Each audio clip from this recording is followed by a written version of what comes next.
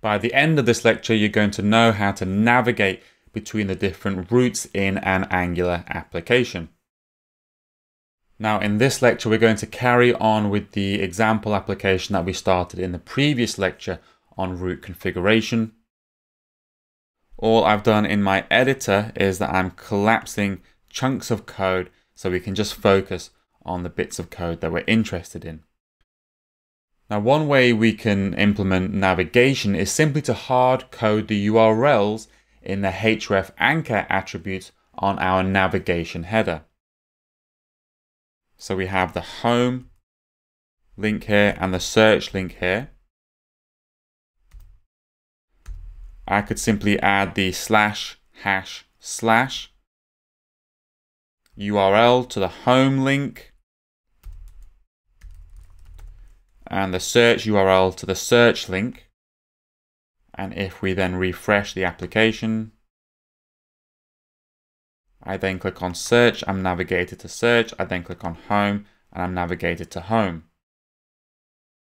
That's one way in which we could implement routing in an Angular application, but we can also implement routing by programmatically navigating to different URLs via an instance of a router. Now, to use router, we need to import it into our imports. So if I scroll to the top, so we need to make sure it's imported and it comes from the Angular router module. Now, it's something that we inject onto a component, but we don't need to provide it on our ng module. The router module itself automatically makes the router service injectable by the DI framework. So to use it in our header component, I'm going to inject it via the constructor, like so. And then to navigate using it, I just call the navigate function on our router and I pass to it something called a link params array, which I'll go through in a second. So now I've created two functions, one called go home and go search. I can replace our href attributes on our anchor tags with click handlers instead.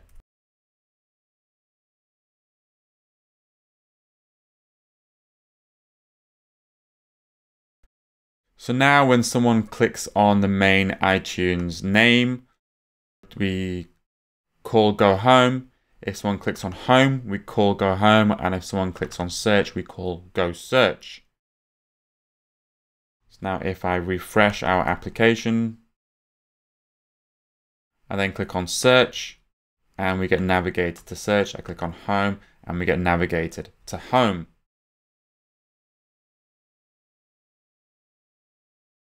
Now the value, the array we pass into the navigate function might look a bit strange. We call it a link params array and it's equivalent to the URL split by the / character into an array. And just an important note, we don't have to pass in the / and the hash. Depending on the routing strategy that we're using, Angular will automatically prepend it with whatever it needs to be prepended with. So we just need to add the paths as they appear in our routes, like so.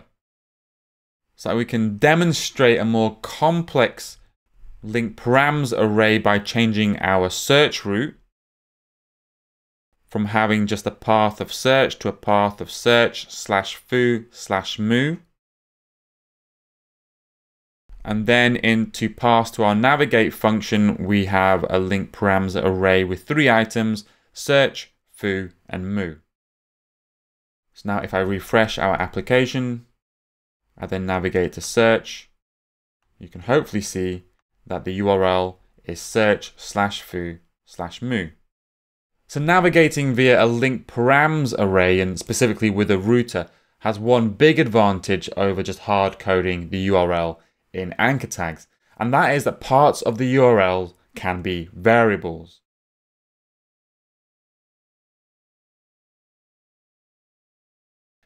So now as the second parameter, the second index of our link params array, I'm actually just passing in a variable which holds foo. But our application still works just the same as before. And this becomes a lot more useful when we start dealing with parameterized routes later on in this section. As well as navigating programmatically via a router, we can also control navigation by using a routerLink directive in the template itself.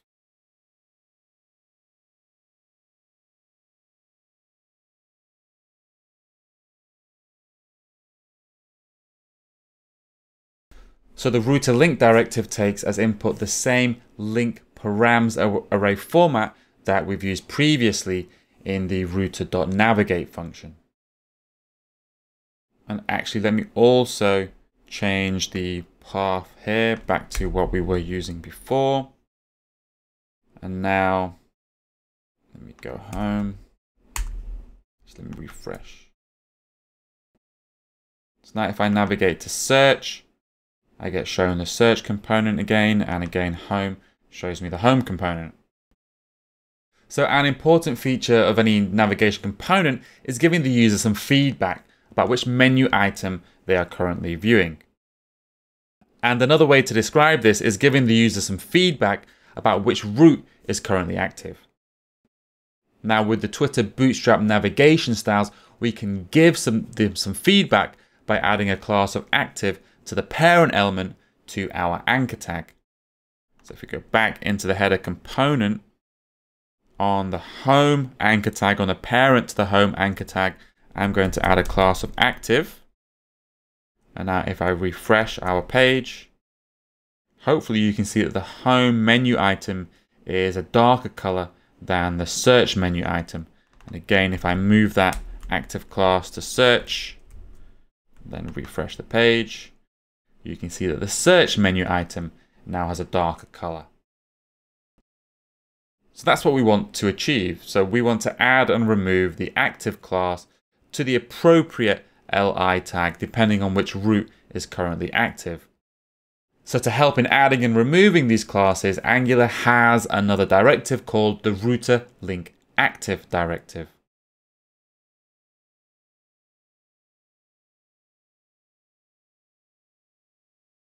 So a routerLinkActive directive is associated with a route through a routerLink directive. And it takes as input an array of classes, which it will add to the element it's attached to if its route is currently active. So this will add a class of active to the anchor tag if the current route matches the home route. But this isn't so useful for us in Twitter Bootstrap since we need to add the active class to the parent element. But that's fine. The routerLinkActive directive can be set on a parent element, a parent of the routerLink directive, and it will still associate itself with the route. So we can just take our routerLinkActive, add it to the parent element. If it sees that underneath it there is a routerLink directive, this routerLinkActive directive will know that it should associate itself with this route. So let me add this also to the search link below. And now when I refresh the page, you can see that the home menu item has a slightly darker color. It has the active class. That's because we're currently in the home route, and the routerLinkActive directive has noticed that and added the active class to the LI element. So now if we click on search, we can now see that the search menu item has the darker color, and that's because active has now been added to the search class as well. In fact, it removed the active class because I accidentally added that there before.